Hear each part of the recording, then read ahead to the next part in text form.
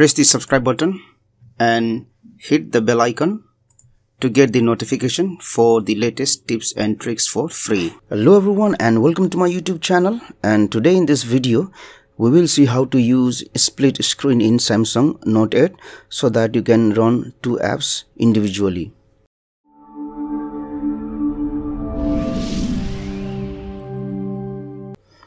Now let me go ahead and open two applications. I'll open YouTube. I'll just tap on this back button and I will open Facebook. Now again I will tap on this back button, so both of them are running in background now. So now what I will do is I will tap on this icon here at the bottom. This will show me all the apps which are running in background. Right now if you see, there is YouTube at the top and there is Facebook application. Now from here what I will do is I will tap on these two small rectangle icons here.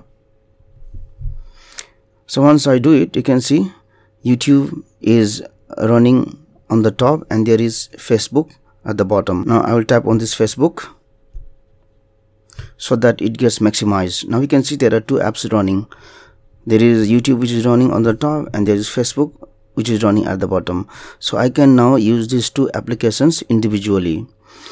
Now once you want to close this screen, split screen, then what you will do is you can tap on this button here and then close Facebook.